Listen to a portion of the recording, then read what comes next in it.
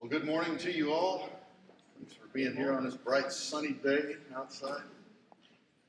Let's sing 2 or 3 verses of this song together before we have our announcements. Rick brings those to us.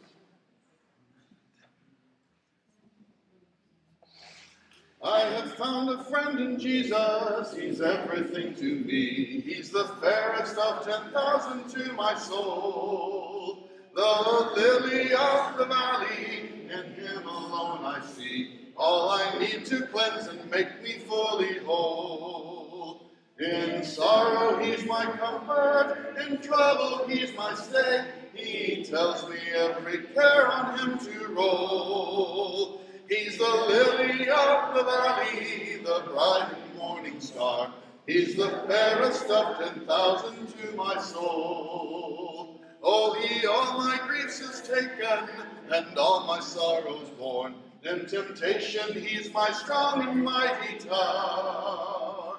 I have all for him forsaken, and all my idols torn. From my heart and now he keeps me by his power.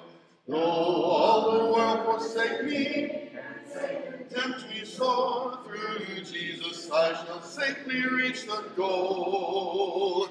He's the lily of the valley, the bright and morning star. He's the fairest of 10,000 to my soul. He will never, never leave me, nor yet forsake me here. Live by faith and do his blessed will. A wall of fire about me, I've nothing now to fear. With his manna he my hungry soul shall fill. Then sweeping up to glory, to see his blessed face, where rivers of delight shall ever roll. He's the lily of the valley, the bright and morning star. He's the fairest of 10,000 to my soul.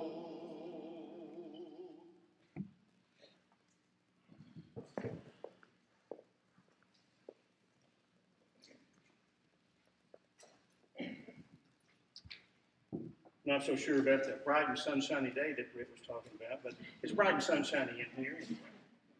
It's good to see everyone this morning. We certainly welcome you here. Glad you could be here. Glad you feel like being here. If you're visiting with us, we certainly want to invite you back at each and every opportunity that you might have. I don't have a whole lot this morning, but some things I want to remind you of. Glenda Dieter, I guess is still in NEA. She had 2 stents put in this week, and I understand she's doing well. But is she still in the hospital? Does anybody know? She is still in the hospital, so remember Glenda in your prayers. Marlena Goodman is dealing with an infection in her foot. I know she would appreciate our prayers. Norma Johnson, this is Donna McDowell's mom, is having some chronic issues, chronic UTI issues, and I know that Miss Johnson and Donna would appreciate us praying about that as well. So remember them in your prayers. Meals on Wheels is coming up November the 21st. Bradley is kind of coordinating that effort, and he's trying to determine how much interest there is with all this going on. So if you're interested in receiving a meal or being involved in that, you can contact Bradley Dunlap or call Miss Donna at the office and let them know about that, so we'll know what direction to go in there. Dorcas workers are still needed. Is that right, Frank? Anyone who can help from 8 to 10 on Tuesdays.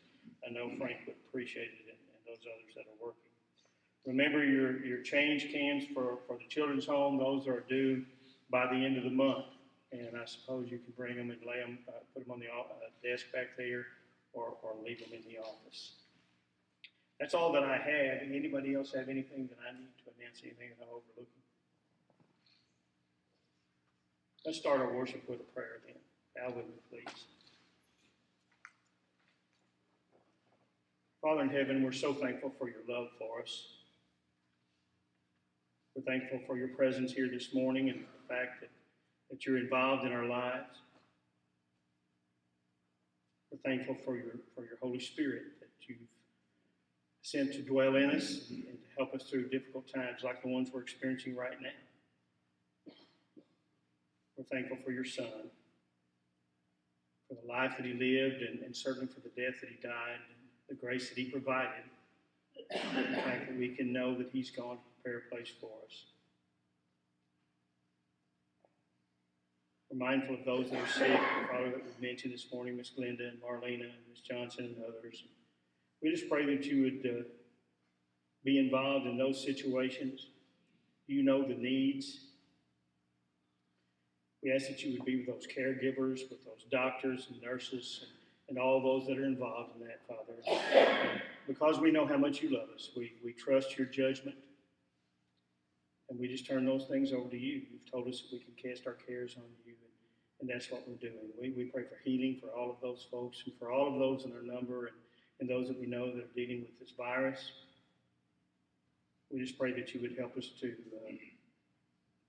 not only to deal with the circumstances that we find ourselves in, but be with those that are working to find an end to this, and that we can defeat it, and that we can get back to what we consider to be normal, that our worship will become, our family will become more whole as a result of that. We pray for this family, Father. We worry about it under these circumstances, and we pray for Brett and for Jeff. And we just ask that you would give them wisdom and courage as they try to lead us and deal with this situation. Help them to know what to do, Father. Just be involved in that. We just want to pray, Father, for our worship this morning. Pray that those things that we do and say are in accordance with your will. Be with Jay as he brings our lesson, and with Britt as he leads our singing, and help us to be mindful of the songs that we're singing, Father, and to know that this is our praise. And we're offering this up as a pleasant fragrance for you, Father, and we just pray that it's acceptable. As we become involved and be a part of this communion service, Father, again, we pray that you will help us to remember the things that were done for us, that your Son died for us, his blood was shed, that we can know that we're going to, that we have a place prepared for us. Just help us to be focused as we participate in this memorial service. Bless us, Father, in our daily activities, and help us to conduct ourselves so that others can see Christ living in us, and they can know that we are peculiar people, and that we can live up to those standards that you set for us. Forgive us when we fall short, Father, and help us to always walk in the light, Father, and to keep you first in our lives. In Jesus' name.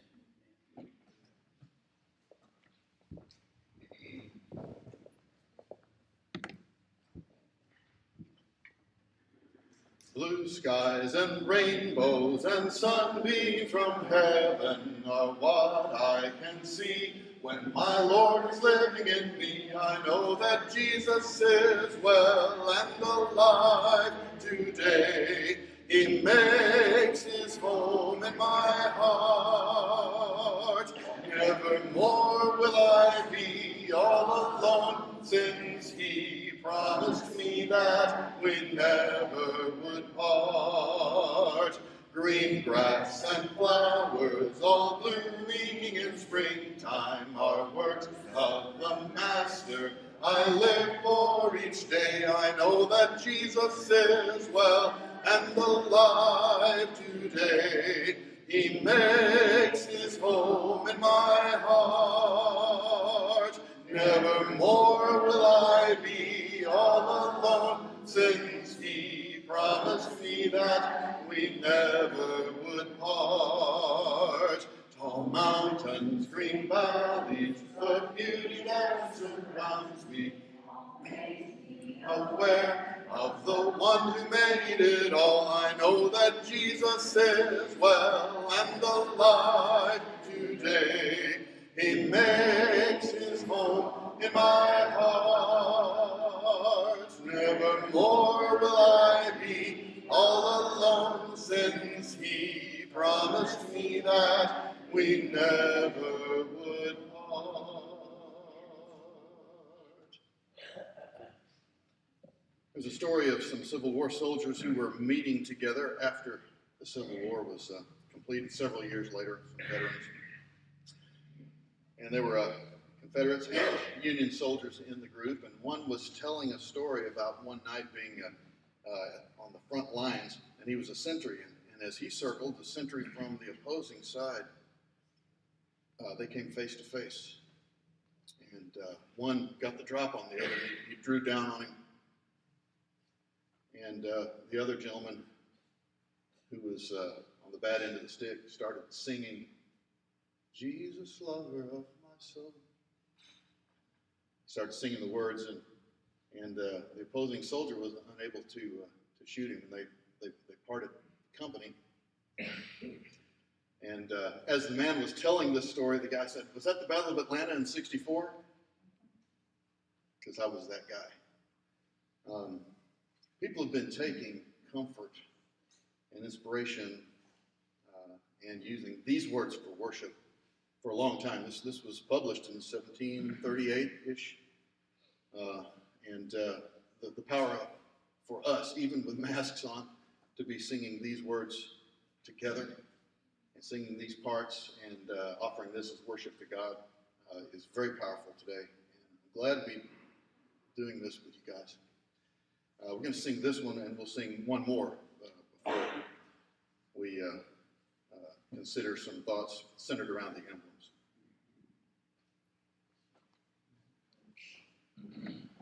Jesus, lover of my soul, let me to thy bosom fly, while the nearer waters roll, while the tempest still is high. Hide me, O my Savior, hide, till the storm of life is past. Safe into the haven guide, oh, receive my soul at last. Other refuge have I none, hangs my helpless soul on thee. Leave, oh, leave me not alone, till support and comfort me. All my trust on thee is stayed, all my help from thee I bring. Cover my defenseless head with the shadow of wing. Plenteous grace for me is found, grace to cover all my sin. Let the healing streams abound, make and keep me pure within. Thou of life, the fountain art, freely let me take of thee. Spring thou up within my heart, to all eternity.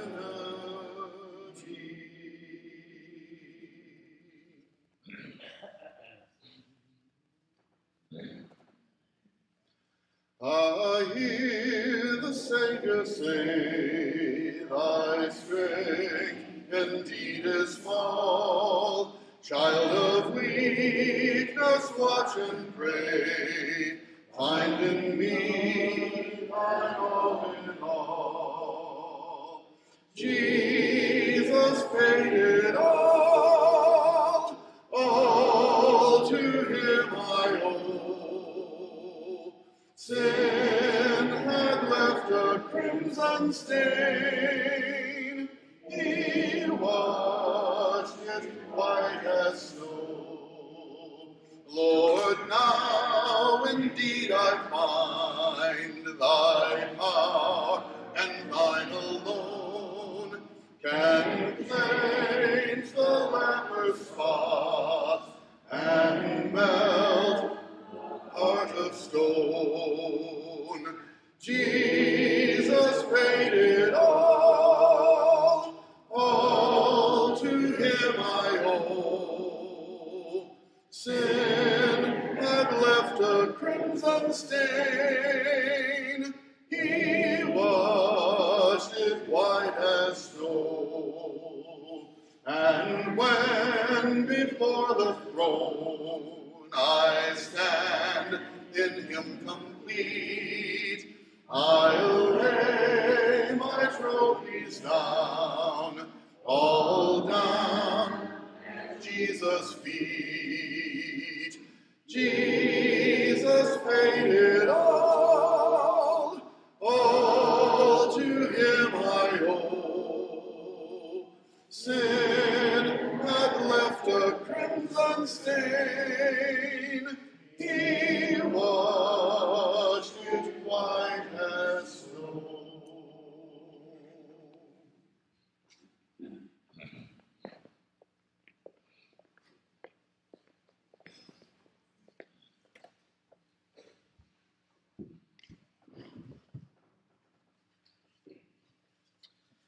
There was a record-breaking swimmer back in the 1950s, and not record-breaking in the sense that we normally think of, Olympic Games, medals, and all that. Her specialty was more long-distance swimming and breaking those kind of records, and her name was Florence Chadwick, and she did multiple different swims like this. The first one she did that really gained notoriety was she swam the English Channel. She actually did this twice. She did it first in 1950. She went from France to England. And then in 51, she turned around again and went from England to France. And this is about a 21-mile swim, from what I could see. So on July 4th, 1952, she decides to try to do another one of these swims. This time it's swimming from Catalina Island, which is off the coast of California, to the coast, which again is about 21 miles, so the same distance, something that she had done before. But on the day she decides to do this, it's reported that the fog was so thick that she couldn't even see the boat that would accompany them while they swam in case anything happened or they needed to stop. That's how thick it was. She couldn't see the boat that was, say 20 feet away from her maybe. But she decides to go ahead and try this swim, this day anyways. Gets in the water, swims for 15 hours and 55 minutes. Gave everything she had, everything she thought she had, but still just nothing but fog. So she stops. She taps out, gets in the boat, and she just has to give up. When she gets to the coast, the boat takes her the rest of the way in. They let her know that she stopped a half mile short from the coast. She swam 20 and a half miles, but she could not finish that last half mile. And the reporter was interviewing after this, like they do, asking them, hey, what went wrong? What were you thinking? And she didn't make any excuses. This was her quote. She said, look, I'm not excusing myself, but if I could have seen land, I know I could have made it. So I guess my question as we sit around the table today, and my question for myself and for you is, what fog are you guys bringing in here with you this morning to worship? Because we're all bringing something in here with us. Very real stuff, especially right now, whether it's relationship issues, could be a job or lack thereof, financial struggles, health concerns, health fears, especially with all this going on right now. So what fog are you bringing in? And then the second part of that would be, is that keeping us from seeing the shoreline? Which for us would be eternity with our God and with our Lord and Savior Jesus Christ. So as we bring that fog in here with us this morning, though, we get to meet weekly, and we get to bring that with us, but we get to lay that at the foot of the cross. And we get to have this time to readjust our sights on the shoreline. And we're only able to do that. And this shoreline for us is only attainable because of what Jesus was willing to do for us and going to the cross for us. Hebrews 12:2 encourages us this way. It tells us to let us fix our eyes on Jesus, the author and perfecter of our faith, who for the joy set before him endured the cross, scorning its shame, and sat down at the right hand of the throne of God. As we take these emblems this morning and have these thoughts, let's go to God in prayer. God, we are so grateful to be here this morning, to have this time to sing songs and to hear from your word, but to have this time specifically to just stop and to take time to remember what was done for us, God. As we get to take this bread and this cup, which represents Jesus' body and his blood, God, we get to take these things and just meditate on what he was willing to do for us. And we get to refocus our lives around you and around that because of this event. Be with us as we do this right now, God. Let us do it in a worthy and pleasing manner to you. In Jesus' name, amen.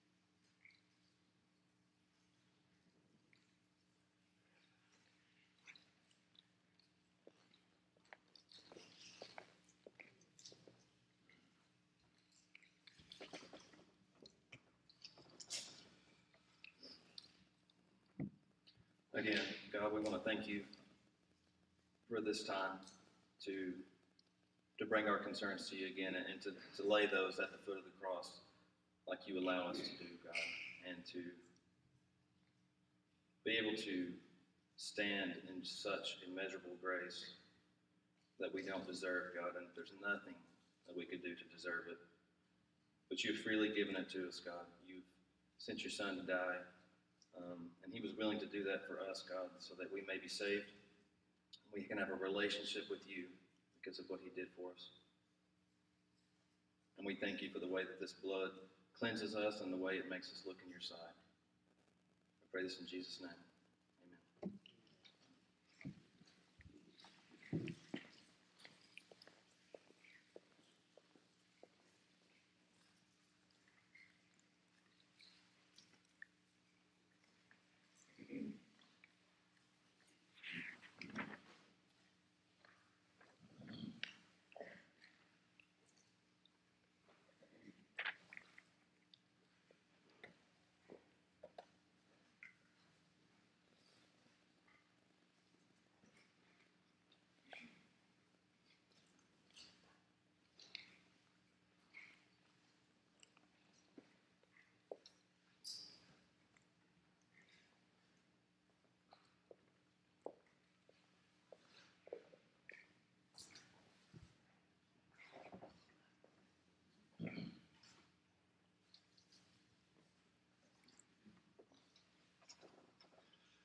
Jesus, Rose of Sharon, bloom within my heart.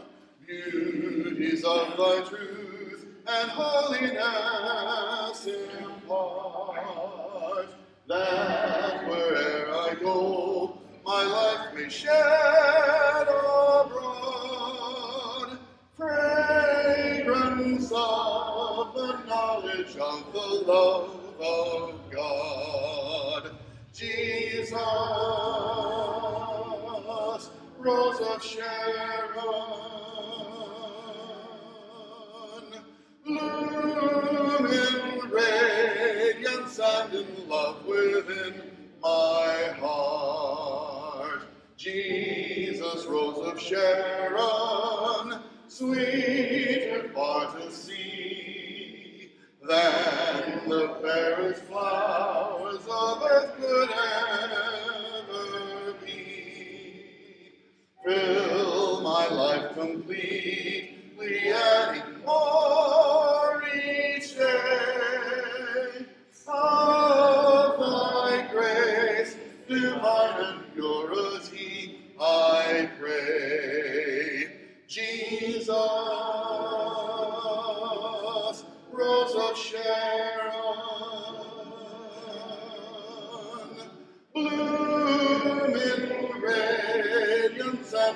love within my heart. Jesus, Rose of Sharon, bloom forevermore.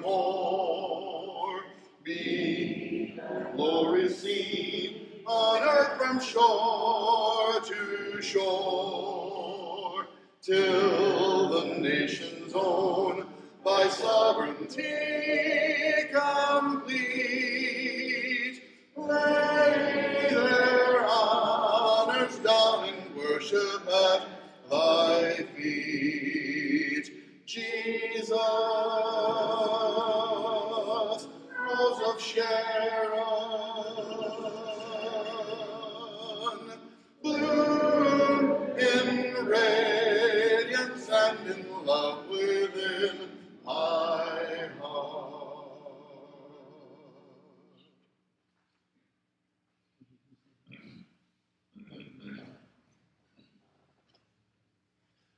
Father, hear the prayer we offer, nor for ease that prayer shall be,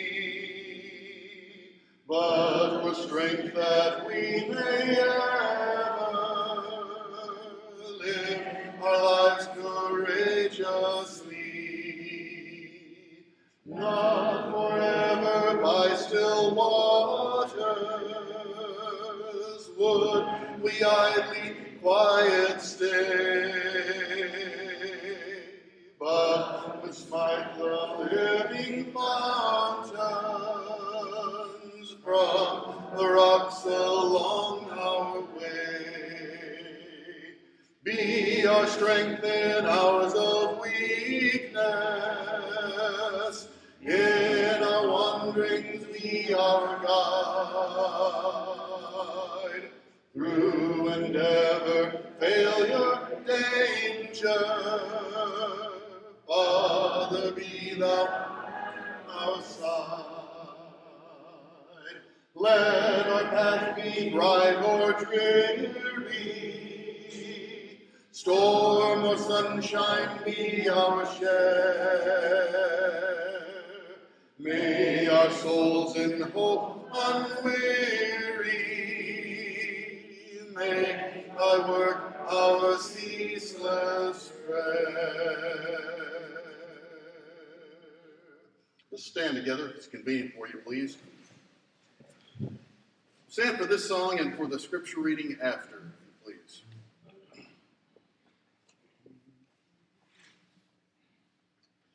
Will your anchor hold in the storms of life when the clouds unfold their wings of strife?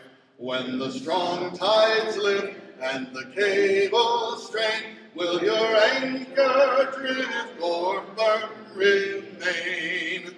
We have an anchor that keeps the soul steadfast and sure while the billows roll. Fastened to the rock which cannot move, grounded firm and deep in the Savior's love.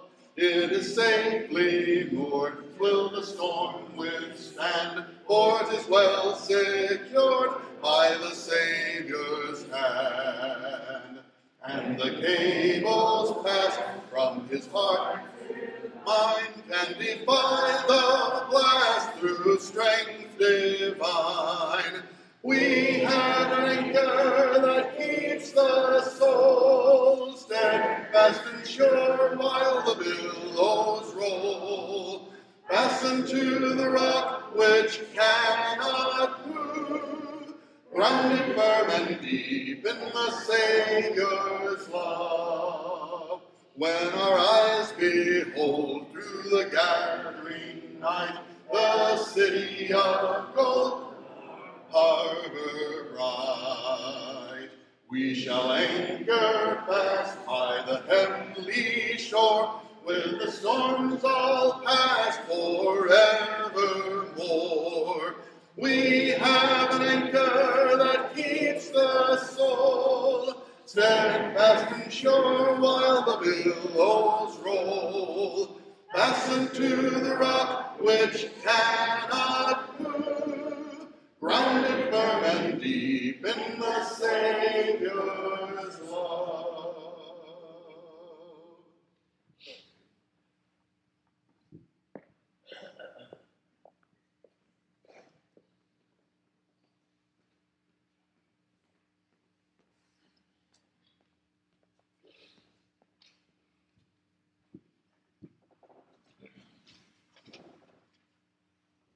scripture reading will be from Ephesians 3:14 through 17.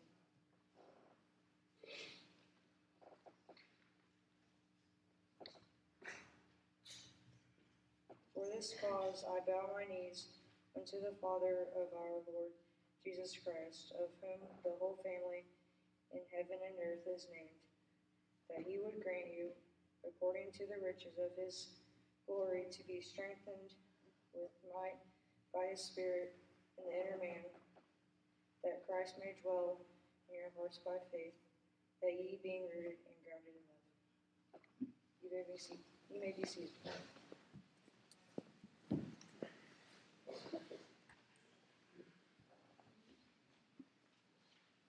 Good morning. I hope that you are as glad to be here today as I am. You know, it's really hard for me to look out and see all your faces and not smile at least a little bit. Always so happy to see you. You know, there are a lot of people who think going to church is just normal, routine, standard. It's just something that you do on Sunday. But it's so much more than that, isn't it? Being together and worshiping God, this is a very significant moment. And I hope that we're realizing that a little bit more. And I certainly hope that we're more thankful, more appreciative of that. We're in Ephesians chapter 3. We continue to march on through the book. I've enjoyed this study so far. I pray that you enjoy it too. We're going to be in verses 14 through 21 here in just a few moments. There was a famous oil field called Yates Pool. I don't know if you've ever heard of that before. I hadn't before I started writing the sermon. But during the Great Depression, this field was actually nothing more than a sheep ranch owned by a man whose last name was, as you could probably guess, Yates. Well, he wasn't able to make enough in his ranching operation to pay the interest on his mortgage, so he was in danger of losing the entire ranch. With little money for clothes, food, anything else for his family, they, like many others during the time, they had to live on government help. They had to rely on the government to help them get through. So day after day, as he grazed his sheep over these hills in West Texas, no doubt he was troubled, wondering how he was going to pay his bills, how he was going to make ends meet. But then one day, an oil company came into the area and told him that there was a chance there might be some oil underneath his land. So they asked permission to drill a well. And he pretty quickly signed the contract. Well, they began work, and at 1,115 feet, they struck this huge oil reserve. The very first well they dug came in at 80,000 barrels a day. Other wells would go on to give over twice that much. In fact, 30 years later, a government test of one of these wells showed that it still had the potential flow of 125,000 barrels of oil a day. Can you imagine that? How much money was all that worth? And Mr. Yates owned every bit of it. Because the day he purchased the land, he received all the oil and mineral rights for the land. And yet, for so long, he had been living with government relief. I mean, a guy who would go on to be a multimillionaire living in poverty for so long. And the reason for that, the problem was, he didn't know the oil was there, even though it was already his. You know, how many times lately have we said in sermons, in talks before communion, in prayers, that this has been a strange and difficult year? How many times have you heard that lately? Oh, 2020, an unprecedented time. This is a strange year. It's unlike anything we've ever heard. How many times have you heard that? A lot, right? And there's a reason for that. It's because it's all true. Every bit of it. This is a strange and difficult year. This year has been a doozy. There's no question about it. And hopefully we are headed toward the end of it. It's in October. It still seems like there's at least 15 months left in 2020. But we're still feeling the effects of it, aren't we? I mean, here we are in October, still wearing these silly little masks over our faces in church. I think people are tired. People are worn down. People are weary. Maybe some people feel helpless. Like there's nothing they can do to solve these issues. Like there just doesn't ever seem to be an end to it. It's one thing after another. Some people feel helpless. So the question is, Are we? Are we helpless? My answer to that question is an unequivocal no. We are not helpless. Absolutely not. Of all the people in this world, we are the last people to be helpless, because we are children of the Almighty God. And I think Paul agrees with that statement in our text today. We are going to read chapter 3, verses 14 through 21. But before we jump into that, let's pray together as a church.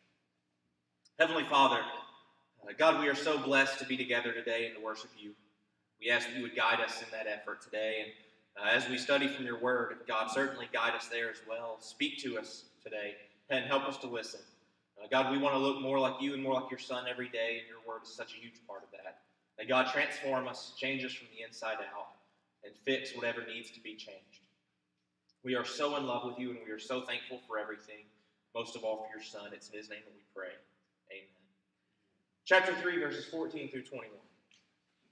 For this reason, I bow my knees before the Father, from whom every family in heaven and on earth is named, that according to the riches of his glory, he may grant you to be strengthened with power through his Spirit in your inner being, so that Christ may dwell in your hearts through faith, that you, being rooted and grounded in love, may have strength to comprehend with all the saints what is the breadth and length and height and depth, and to know the love of Christ that surpasses knowledge, that you may be filled with all the fullness of God.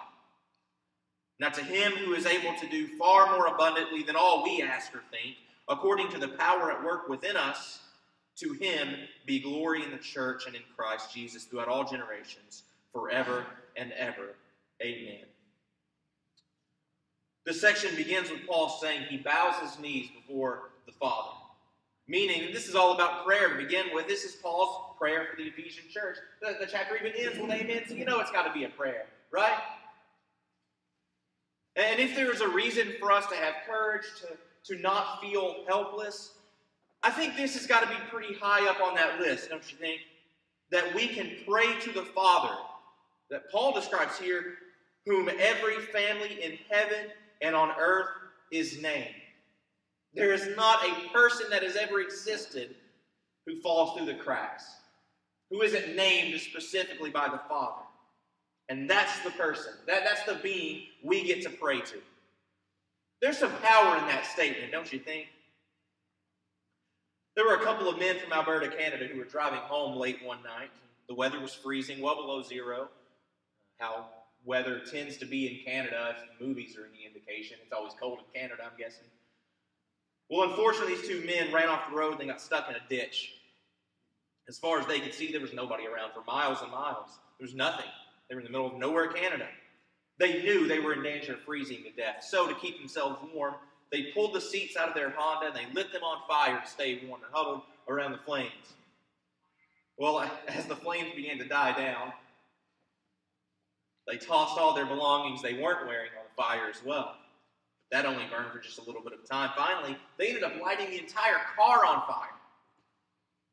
And it worked. They stayed warm throughout the night. But as the sun started to rise, the men saw something incredible. They looked out, and there was a house about 200 yards away. Just right over there, a house. Now, what makes this story so strange is that this happened just a few years ago. Now, you may think, well, why's that weird? Well, over the last several years, what has changed? What does every single person, I'm guessing, have right now, either in their pocket or in their purse? You have a cell phone, don't you? Everybody has a cell phone. These two men had cell phones that night. But they never thought to make a call. And if that doesn't perfectly describe our relationship with prayer, I just don't know what does. Because a lot of times we are exactly like these two men. We have a lifeline of communication, one that is absolutely life-saving, but we fail to use it. We're a lot like that rancher, Mr. Yates, with untold riches at our fingertips, just never really tapping into it. Why do we not pray more often? Well, why do we not pray more often? I don't know the answer to that question all the time. In fact, I really don't know the answer as to why I don't pray more often, let alone you. I can say it's because I'm just too busy. I'm not too busy to watch Netflix on the rare occasion that it's quiet in my house for a change. I'm not too busy to listen to the radio when I'm driving. I'm not too busy for a lot of things. I'm not too busy to pray. So why don't we pray more? I'm really not sure. When we do pray, why do we not expect to receive what we ask for? Do you ever have a problem with that? You pray for something, but you really just don't expect it to happen? I think that's common for a lot of us. It's why we pray for a nice sunny day and then we pack an umbrella with us. It doesn't make a whole lot of sense when you think about it. Do we think that God isn't listening? Do we think that God isn't capable of answering? Do we just think that God has better things to do than to listen to our silly little prayers? I don't know the answer to those questions, but I do know what Paul tells us here in verse 20. He says, "Now to him who is able to do far more abundantly than all that we ask or think." To him who is able to do far more than what we could ask or think. How much do you think God is capable of? Really think about that question for a second. How much do you think God can do? I hope your answer to that question is something like, well, a whole bunch, obviously. I think God can do a whole bunch. You believe that God can accomplish grand things. I don't think you'd be here if you didn't believe that. Well, according to Paul, God is able to do so much more than that. So much more than you and I could ever even dream of. That it could not even begin to cross our mind what God is actually able to do.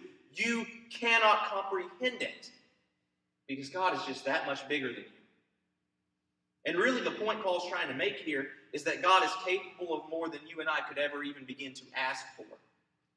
F.F. Bruce, a pretty famous commentator, said one cannot out-ask God. And I really like that statement. You cannot out-ask God. Our prayers that he will lead us through this pandemic, God is capable of that. Our prayers that he will lead us through all the divisiveness and the nastiness going on right now, God is capable of that. And here's the big one. Our prayers that the church will survive all of this mess. God is capable of that. And so much more. No matter what request you and I can make of God, he is able to answer. No prayer is too big for him. Jeremiah 32, verse 17. Notice what Jeremiah said about God. He said, "Ah, Lord God, it is you who made the heavens and the earth by your great power and by your outstretched arm. Nothing is too hard for you." Those words are still true today. You realize that, don't you? Do we understand who we're praying to when we make our requests known? Do we understand that he created this universe with his words? That he reached down into the dirt and created man with his own hands? I think he can probably handle the year 2020, don't you? Listen to what God told Solomon in 2 Chronicles 7, verses 12 through 15. Then the Lord appeared to Solomon in the night and said to him, "I have heard your prayers and have chosen this place for myself as a house of sacrifice. When I shut up the heavens so that there is no rain, or command the locusts to devour the land, or send pestilence among my people." Listen to this. "If my people, who are called by my name, humble themselves and pray and seek my face and turn from their wicked ways, then I will hear from heaven and will forgive their sin and heal their land. Now my eyes will be open and my ears attentive to the prayer that is made in this place." So maybe, just maybe, this is where we need to start in 2020, with prayer. We are his people, aren't we? We are his people known by his name. Just like this passage says.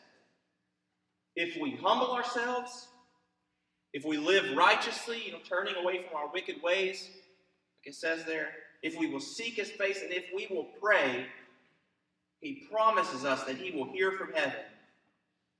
He will forgive us of our sin and maybe even heal our land. I still believe in that promise. Because again, we cannot out-ask God. 1 John 5:14 says, and this is the confidence that we have toward Him, that if we ask anything according to His will, He hears us. That's the confidence we have in God.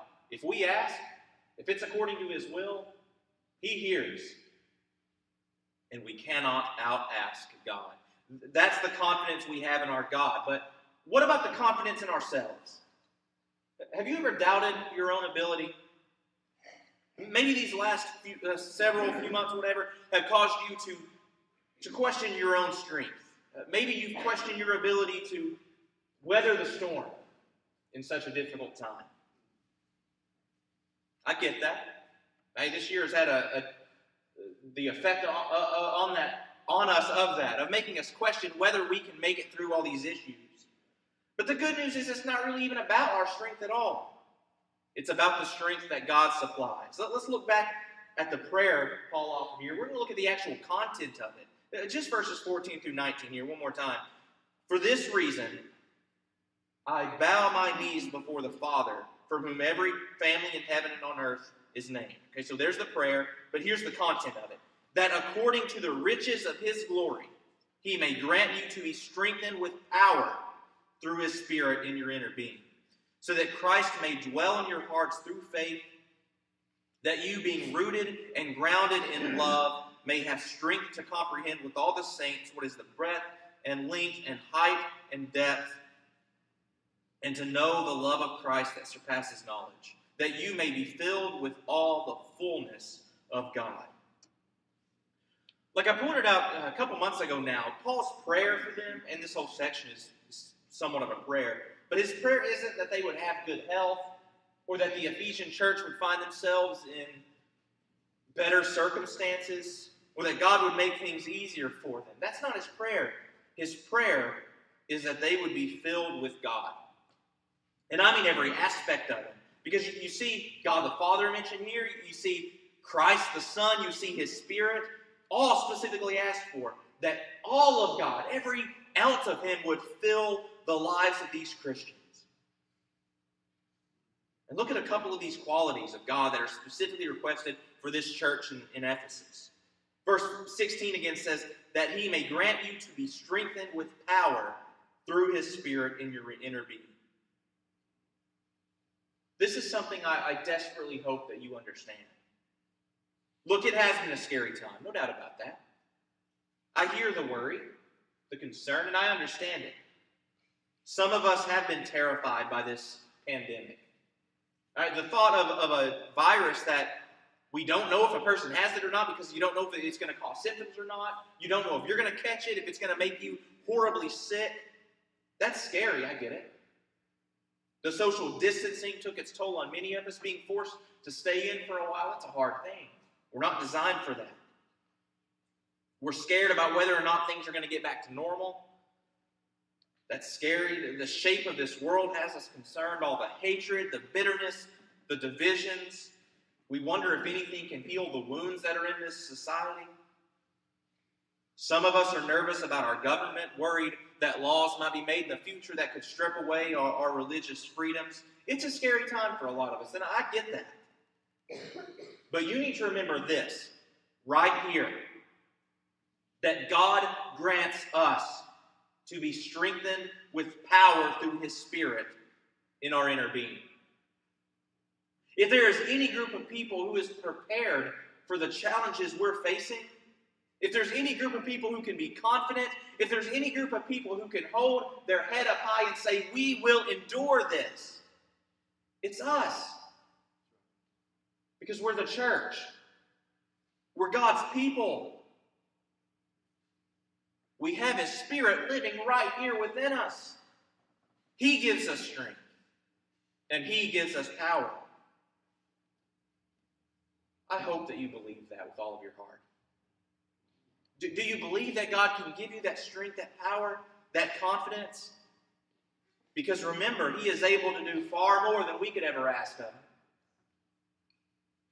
I know you might be scared. I understand that you might even be discouraged right now. But I pray that you know just what God has given to you. And I pray that you'll live like it, with strength, with confidence. You may be hurting right now. That you may even feel like you're just hanging on by a thread. But you'll make it through. Because He is with you. As Scripture says, we've not been given a spirit of fear or weakness. We have been given a spirit of power and love. Which brings us to the second aspect of Paul's prayer here. Verses 17 through 9. One more time, I promise. Last time. So that Christ may dwell in your hearts through faith, that you, being rooted and grounded in love, may have strength to comprehend with all the saints what is the breadth and length and height and depth, and to know the love of Christ that surpasses knowledge, that you may be filled with all the fullness of God. The prayer is that this church be rooted and grounded in the love of Christ. It is what we just sang about, and we have an anchor. That we be grounded firm and deep in the Savior's love. I think one of the worst parts about this world, or this year, has been that it has seemed to bring out the worst in a lot of people. Have you noticed that? It's just brought out the worst in people. How much hatred have we seen this year? How much divisiveness? How many toxic words have been spewed out of people's mouths? Even out of the mouths of some of us Christians. All of this ugliness has been far, far more concerning to me than a pandemic. It has me worried that we in the church have joined in with a lot of the arguing, the fighting, and the nasty insults. Those kind of things don't work for us as children of God. It's like I wrote in the bulletin article this week. If you haven't read that, you might want to give it a look. You know, even if we're right on our stances, if we are using the tools of the world to make our point, hatred, ugliness, nastiness, if that's how we're fighting, if that's how we're standing up for what we believe in, we've already lost, and Satan has already won. So I pray what Paul prayed, that we be rooted and grounded in the love of Christ, our Savior. That's how the church survives the nastiness of 2020. We remember the unending love that God has for mankind that was on full display on the cross. And I mean a love that was not just for us, but for everyone. Even for our opponents. We ground ourselves in that love. We dig our feet in and we refuse to be budged from the love of Christ.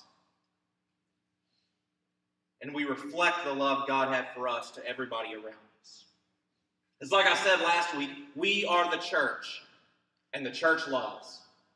It's just what we do.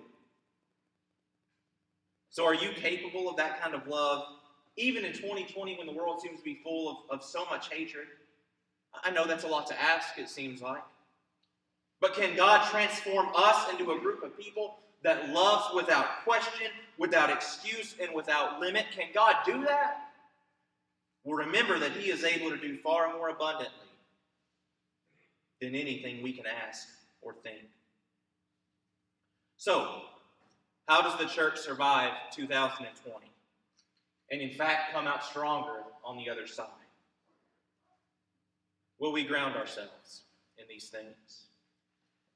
We ground ourselves in prayer. We've got to become a prayerful people, realizing who it is we're talking to, and He is capable of so much more than we could even dream of. We ground ourselves in the strength of God, realizing that we have the powerful Spirit living within us, a spirit of power, not of fear and trembling. And we ground ourselves in the love of Christ, realizing that the only answer from the church is love. For too long we have been just like that sheep farmer, sitting on a gold mine of power right under our feet. I think it's just about time for us to drill down and tap into the power of our God. That's how the church survives 2020. Filled with the fullness of God. As we close today, I want to remind you of something that I probably don't say enough, I think. You know, I look around this room and I see many, many great Christian servants. And if a lot of people were to look in this room, they would probably think, well, here's a group of people who have it all together spiritually. That's not always the case, is it? Maybe you do. Maybe you are headed in the right direction and you are looking more like Christ every day. That's great. But that doesn't always happen. I don't know what your spiritual life looks like. I really don't. I don't know where you are in your relationship with God. But just kind of playing the odds today, maybe you're not where you need to be. Maybe you have made mistake after mistake. Maybe you have been failing God more often than you'd like to admit. Maybe you've made decisions that have led you farther and farther away from your Father. Maybe right now you're at a point where you don't know how you got there, you don't know how you can come back. In fact, you don't even know if God would want you back.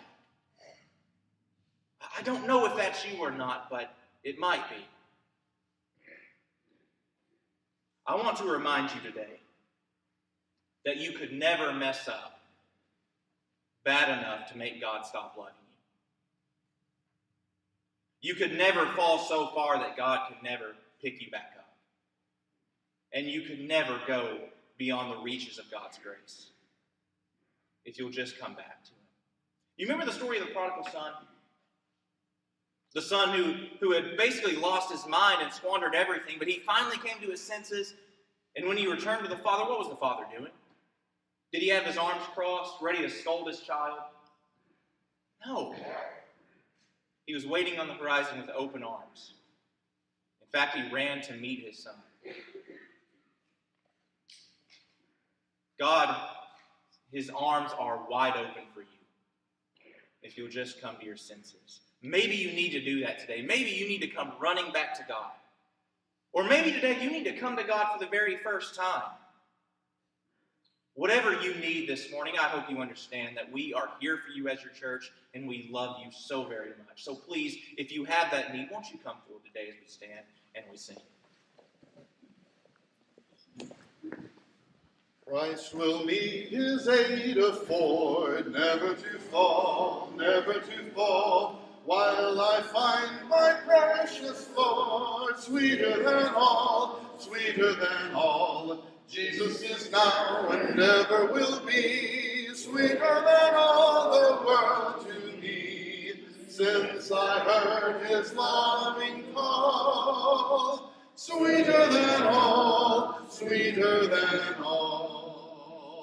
I can follow all the way, hearing Him call, finding Him from day to day, sweeter than all, Jesus is now and ever will be, sweeter than all the world to me, since I heard His loving call, sweeter than all, when I reach the crystal sea, voices will call, but my Savior's voice will be sweeter than all, Jesus is now and ever will be, sweeter than all the world to me, since I heard His loving call, sweeter than all,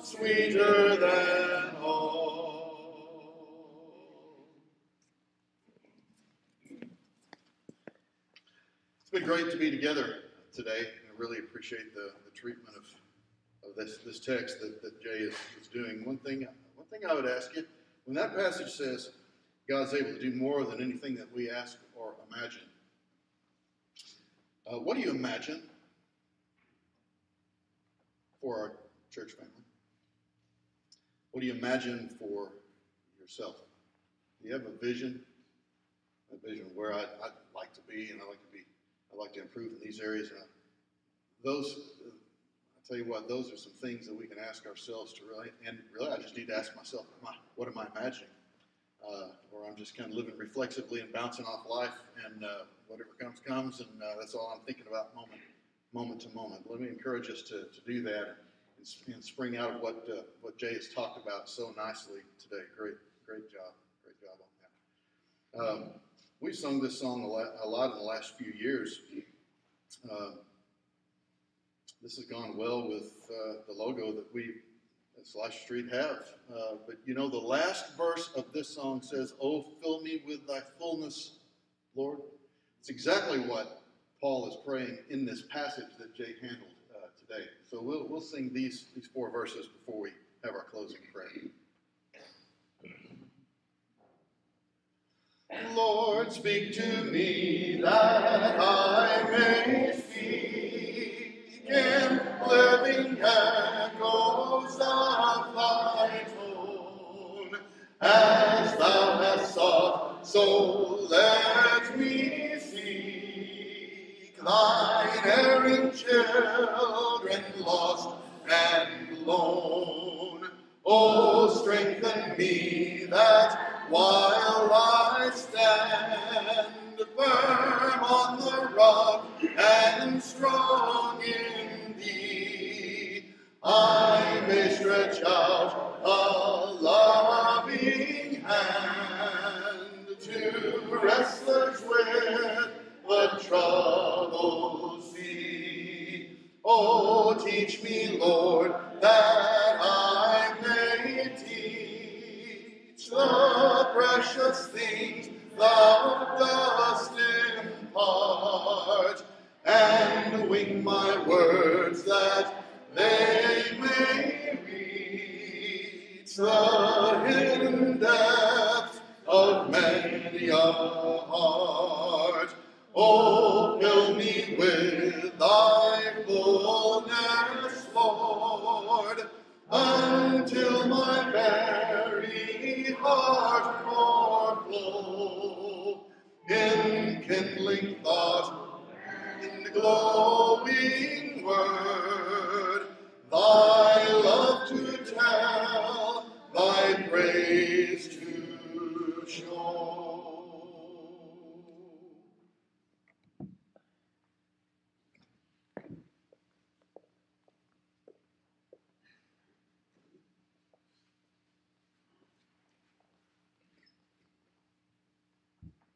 Let's pray.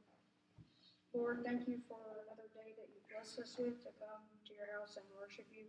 We ask that you watch over our militaries and missionaries, and we ask that you watch over our leaders and bless them and help them to lead our country in a way that's pleasing to you. We ask that you help us in our decisions and help us to make the right choices. We ask that you let us build others up, and we ask that you bless the collection, and we ask that you let us all go home safely.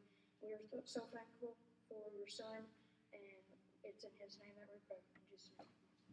Amen.